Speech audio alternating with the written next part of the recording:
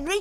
I'm not going to let you score just so that you can be player of the match. Why not? You're Moody Margaret's goalkeeper. It'll be easy. Yeah, but how can I be player of the match if I let you score? Don't be stupid. We all know who the best player is going to be. Have you decided who you're going to take with you, Margaret? Nope. I'll decide later.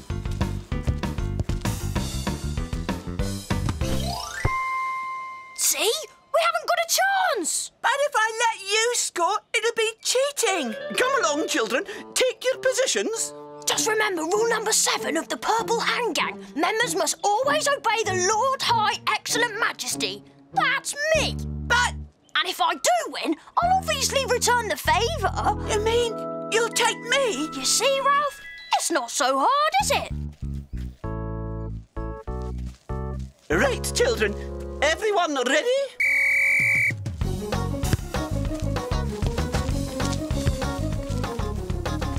Ah! That was a foul! Don't foul me again! Hey! That's not fair! Susan, to me! Pass! Pass!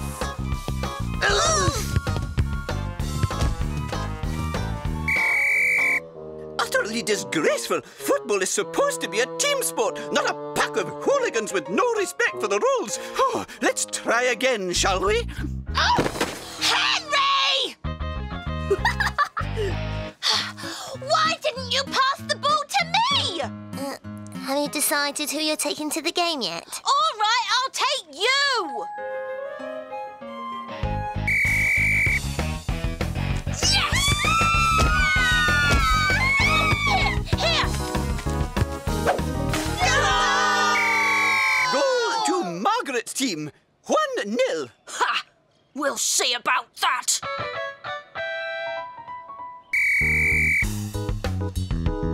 Dorinda! Over here! To my Henry! No way! Hey, we're on the same side.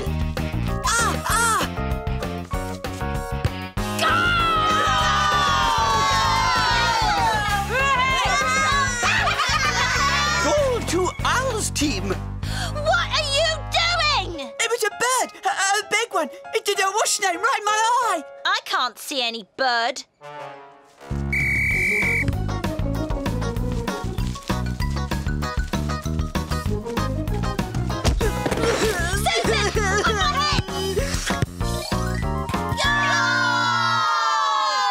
Bert, why didn't you try to save it? I don't know. 2-1 to Margaret's team. 1 minute to go. It's so easy being me. I'm Horrid Henry.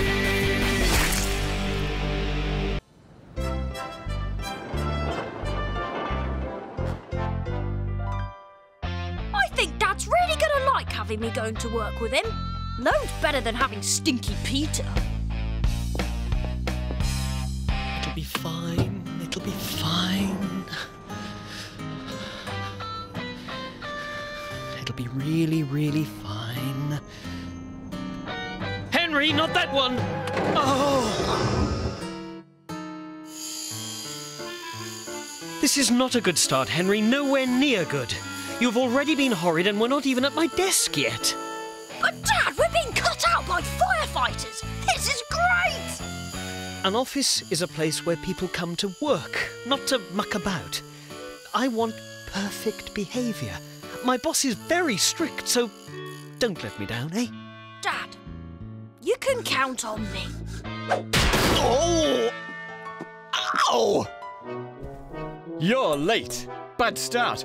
Bob knows best on late people and great people. Sorry, Bob, sir. I, hit the alarm button by accident. Dad just told a fib. This is just like school. Henry, this is Bob, my boss, and you have to do everything he tells you. And this is Bill, his son. And you have to do what I say too. Welcome to my brush and paste empire, young Henry. We aim to have a foaming brush in every mouth in the land. So, take this day by the scruff of the neck, little laddie. Listen and learn, and one day you too could take orders from me. I'll try my best, sir, Bob, sir. I promise to listen and learn. I like you, young Henry. I wish more young men wanted to be like me. Tell you what, you can be my son's partner for the day. I expect my boy Bill to take toothpaste into the future. Watch him like a hawk, Henry. My boy is the future. You heard Bob, Sir Henry. Do everything he says and everything Bill says. Yes, sir, Bob, sir. Meeting in the boardroom in 5. All hands on deck. First task, boys. Make the tea, save the tea. And remember, I could be watching you. Remember, Henry, do everything they say. Oh, we have to make all these. Are you kidding? I got better things to do than listen to Dad give orders. Great. What will we do instead? You don't get it, do you? You make the tea, I watch you. No way! If you don't do what I say, my dad'll fire your dad. So get making, bucket brain.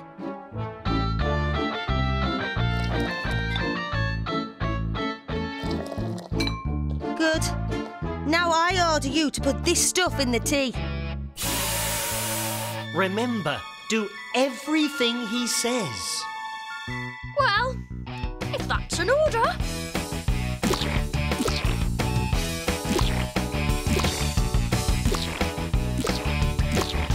It's so easy being me. I'm Horrid Henry. You can tell me Tell you what, who you're in love with. I told you I'm not in love with anyone. Love sought is good, but given unsought is better. What's that meant to mean? Search me. Come on, Henry, race you to lunch.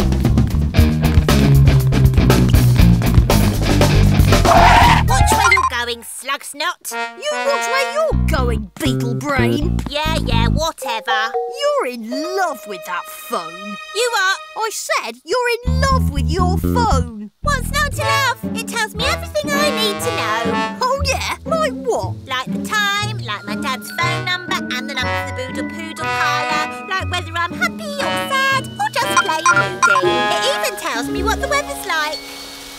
It's raining. Yeah, I know it's raining. My phone told me so. Hello, my name is Margaret Millicent Mordita Smythe, and I love me just the way I am. There's that word again. Love.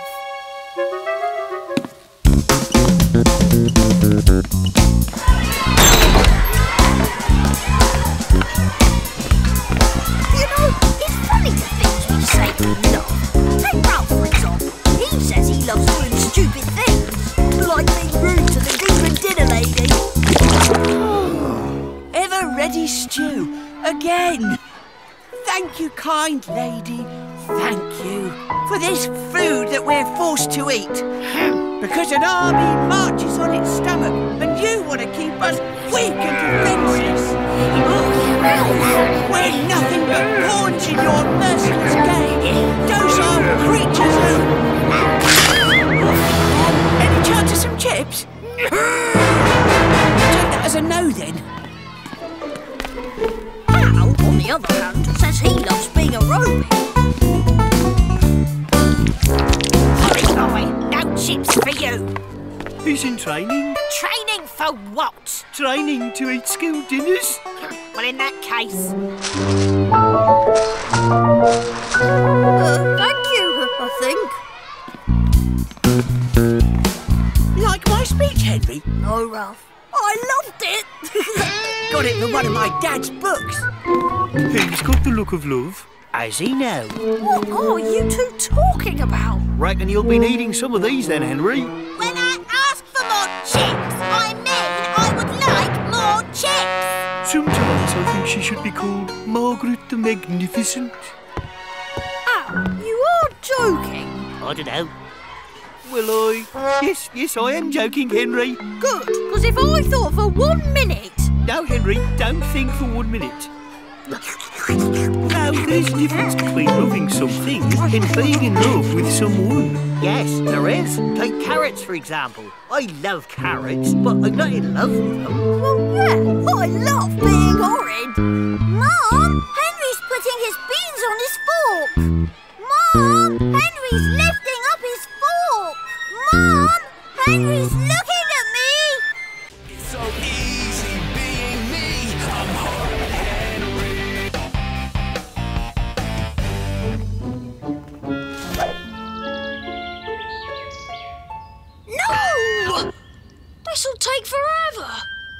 Unless I can get somebody to help me.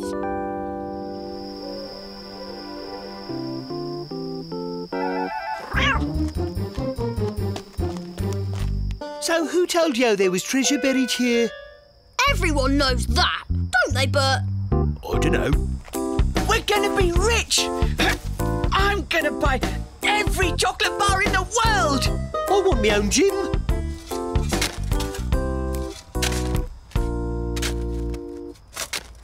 Hey, Bert, found anything? I don't know. Henry! There's something down here. I'm gonna buy a yacht too! It's one of these time capsules. Huh? There's nothing in it. No treasure? No, nothing. Come on, let's keep digging.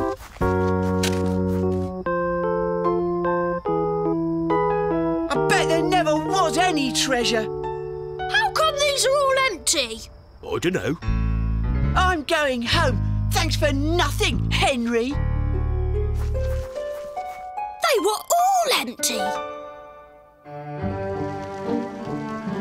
I want my bunny! Where can he be? Maybe he's been kidnapped by aliens.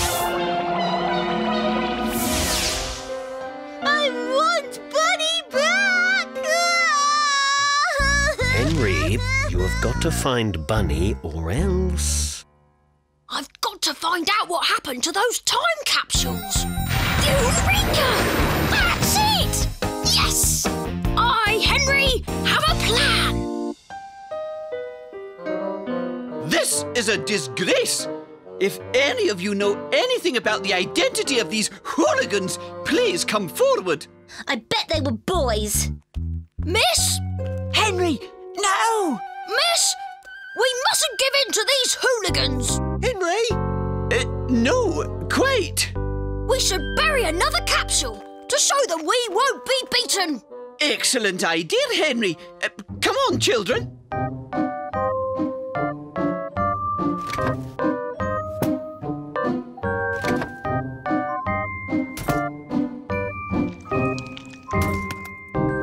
What's your game? Henry, have a gold star. Oh, thank you. Maybe the children of the future would like it. How unusually unselfish, Henry. Well done. Right, let's get this capsule buried. Yes. Al, you're good at digging. Shh. I mean, you probably are. Now we wait. It's so easy being me. I'm Horrid Henry.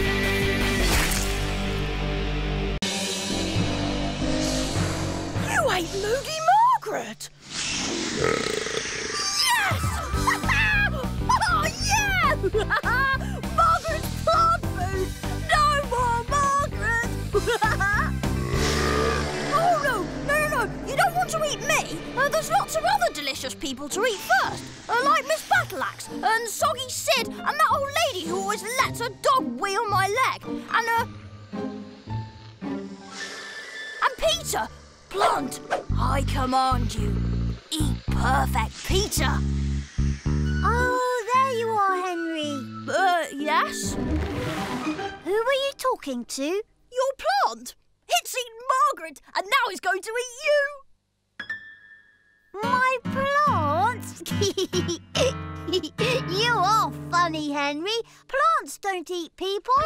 I must be dreaming. Oh, feeding time. I'm off to watch TV.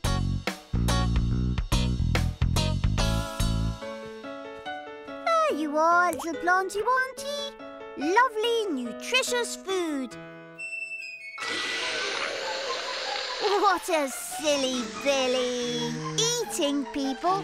I blame the television programmes he watches. But you've just been fed. Eat radioactive fist, miscreant. Taste the full force of my radioactive bile, monster. Yeah, get him, Mutant Max! Mutant Max. Oh, Dr. Fowl! But I have one final surprise for you. You plotted your last plot, Dr. Fowl. Get ready for my Burp of Doom. But what's this lurking behind, Mutant Max? What dreadful horror has Dr. Fowl cooked up this time? Mutant Max primes his gauntlets of goo, unsuspecting as the evil horror creeps up behind him, closer and closer and closer. Behind you, Mutant Max! Behind you! Could this be the end of Mutant Max? Oh, that's stupid! There's no way Max wouldn't have seen that! You like Mutant Max. You'll never escape. That's not my stomach. Ah! What are you doing? You don't want to eat me! I'm your friend! I played you cool music! Remember the comics and the crisps? They were me! You don't want to eat me! I'll taste horrible! And I've got smelly socks! No! I don't want to be eaten! Mum! Henry, are you okay? Mum? Oh, you were having a bad dream. Yeah, I was. Oh, never mind. I've bought you a little present, Henry. You did? Yes. I've bought you, ta-da! A plant of your own. It's so easy being me. I'm Horrid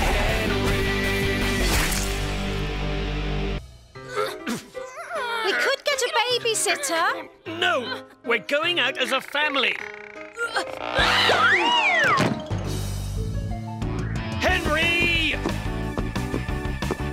He's got the car keys again. Henry, I'm coming in there. Henry, no! Not the toilet! He wouldn't, would he?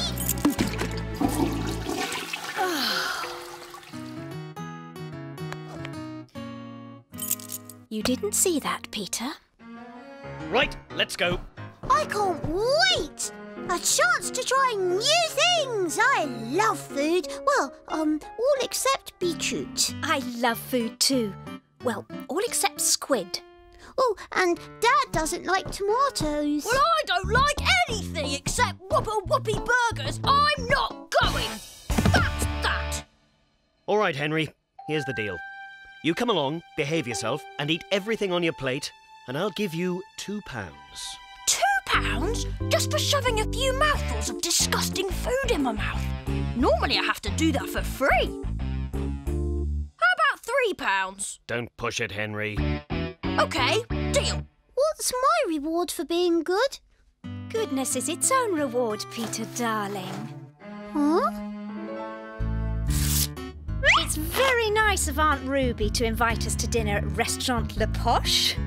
It won't be as good as Whopper Whoopie. They have real food. And your cousin Steve will be there too, boys. Oh, no! Not Stuck-Up Steve!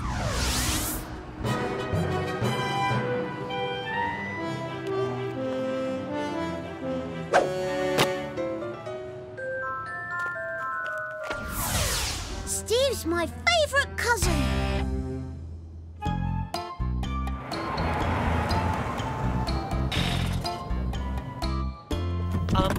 Where shall I park? We park, sir, unless you happen to be the chauffeur.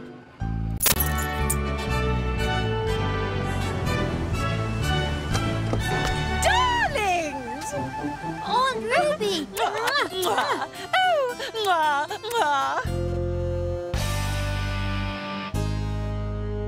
New car, Ruby? Oh, I'm not sure, darling. All our limos look the same to me. What make is your car, Henry? Rust Bucket 2000? Thank you, sir. Oh, look at that! Yes, isn't it fabulous? It's carved completely out of ice. I didn't think you'd be coming, Henry. I'm getting £2 for eating everything on my plate. And I'm not getting anything because goodness is its own reward. Huh? Be quiet, worm! It's so easy being me. I'm Horrid Henry. Welcome to our school, Your Majesty. My name is... Worm. Peter. Bow, okay, answer a question, walk away. When I'm king...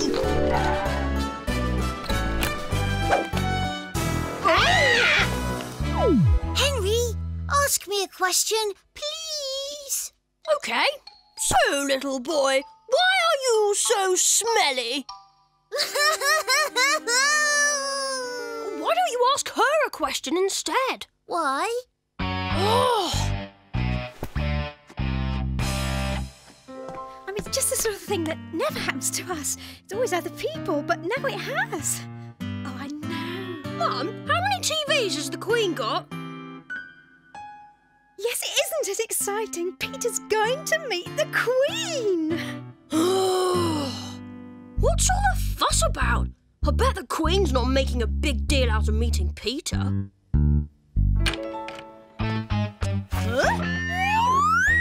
Oh, I'd die of embarrassment if my dad put up a flagpole in front of our house, Henry. It's not a flagpole, it's just a pole. Get the Union Jack from the cellar, please, Henry. It's a flagpole. We're going to have a proper flag-raising ceremony to celebrate Peter meeting the Queen. Oh, this is so embarrassing. Flag, Henry, now.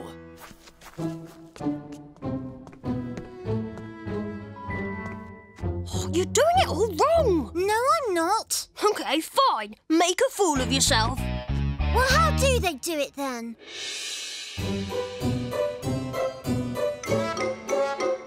Are you sure this is how you greet the Queen? Yes! And if you get it wrong, they'll lock you up in the tower. No! And then they'll sharpen their huge axe and... Henry says I'm going to get my head chopped off! Don't be horrid, Henry. Where's my flag, Henry? Just getting it, Dad. Dad, is it true that they chop off people's heads in the tower? Yes, it is. That's why they call it the Bloody Tower. Now look what you've done.